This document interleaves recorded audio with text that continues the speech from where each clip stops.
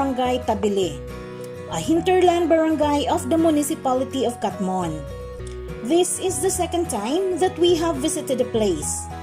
We went here previously to see the field of growing kabog or millet grains, and this time is to witness the harvest of this elusive crop, the well-loved heritage crop of the northern Cebu province, the kabog or millet grains.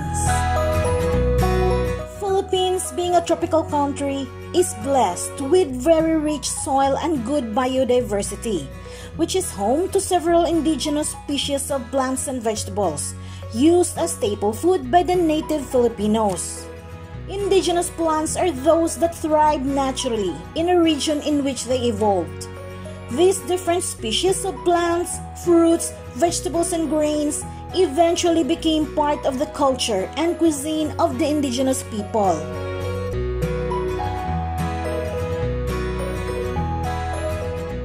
One particular indigenous grain is the native millet or the kabog grains. This particular plant thrive naturally in these hinterland areas and are endemic to the place, whose discovery lends to the legend that tells the story of its origin, being discovered by a farmer inside a cave consumed by native bats, or what we have locally known as the kabog. These grains here grew wildly as a grass a long time ago, and the locals have no idea if it is fit to be eaten or not. But seeing that the grains are being consumed by the bats, it is already a telltale sign of its edibility. People of the olden times relies on the birds and animals to check if a certain fruit or plant is poisonous to eat or not. So the farmers tried to cook the grains and eventually discovered the best way to prepare it. And then the rest is history. So together with the people from Cebu Farmers Market, Cafe I, and Slow Food Sugbo, we visited the fields of the kabog grains to witness how the locals manually harvested their produce. Mao ni siya insakto nga harbisono na. Mo brown na siya. Padong harbisono na. Okay. Ay sila.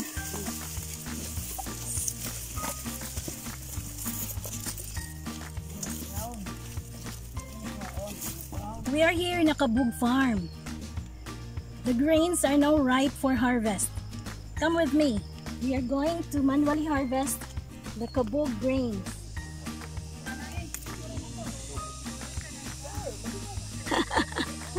You know, the cricket is there again. The welcome song of nature. There.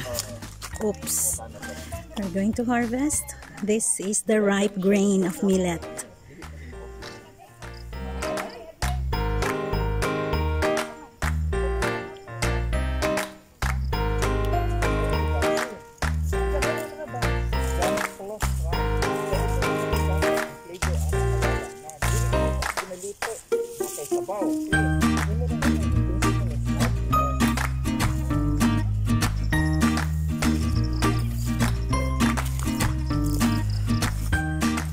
Going to harvest the ripe grains of kabog here in this field in the middle of the mountain.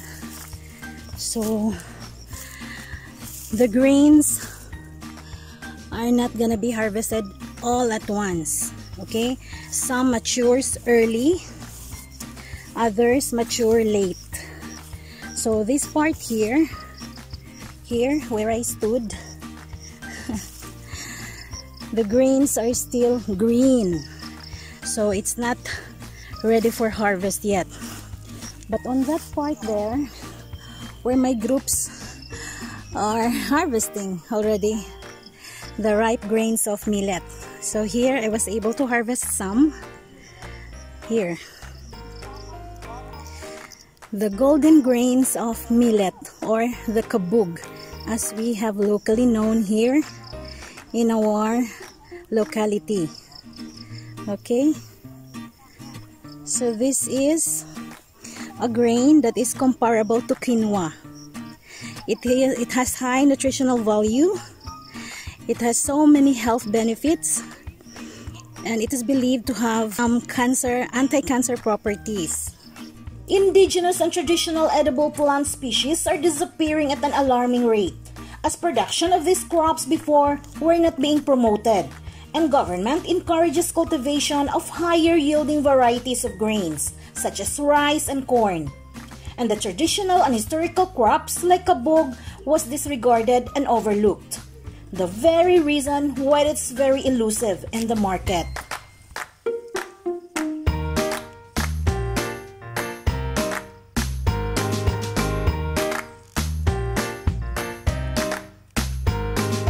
Or harvest. Aside from the kabog, there is another variety of grain being cultivated here, the dawa or birdseed. Farming of indigenous food crops is more environment friendly because indigenous plants require less water, chemical fertilizer, and pesticides, simply because these plants have adapted naturally to the local climate and soil conditions where they naturally grow. In effect, many insects that act as pollinators will be spared, creating a good and healthy environment for all sorts of insects, helping keep the soil rich while nourishing the food that grow. But now, kabog grains regained its popularity, thanks to Cebu Farmers Market, Cafe I, Slow Food Sugbo, and the local government unit of the Municipality of Catmon, being supported also by the province of Cebu, promoting the kabog's nutritional value, as it is found out in the studies being a very healthy alternative to rice. It is very rich in dietary fibers, fatty acids, proteins, essential amino acids, phenolic acids, tocopherols, carotenoid, and phytochemicals. Its antioxidant properties is higher compared to other grains and cereals, and its production is providing livelihood to small-scale farmers and their families. We are harvesting manually, just like the farmers did during their harvest. There is no tractor involved, no machineries. So here, just like the olden times, using just a stick or with just your bare hands. Okay? During the harvest season, the farmers need to choose or to select the really ripe grain. Okay? So because the harvest will be affected, the yield will be affected. After harvesting, we went back downhill to see how the grains are being processed.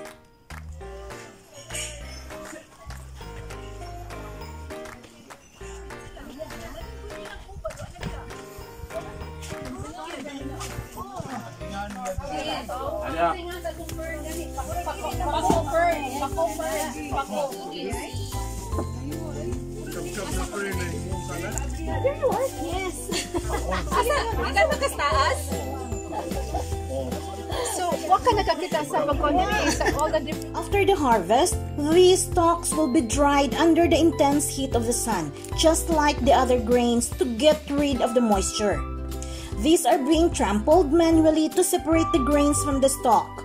This process is called paggiok in our Visayan term.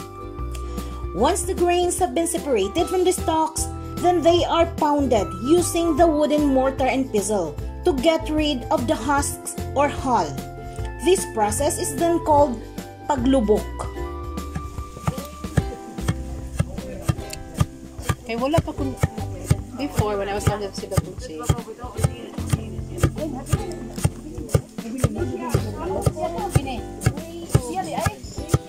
Daghan student engineers lang. We're trying to invent a milling production, but the kabog is very small. Na wapag sila kakuan na press down nila ba dili mo powder, too much ba? It's always too much. So ang successful good ang kaning hand. Kinagwesel basta naiyang hapil niya. Balik ay. Native plants like these kabog grains is very important as it will contribute greatly to food sufficiency, nutrition, and household income supplement. It is therefore the right time to look back and reserve a place for our indigenous crops on our dining table, for our health and well-being as well as that of our planet. We need to promote the richness of our Philippine agriculture and preserve indigenous crops so that the next generation will know them, just as we and our elders did.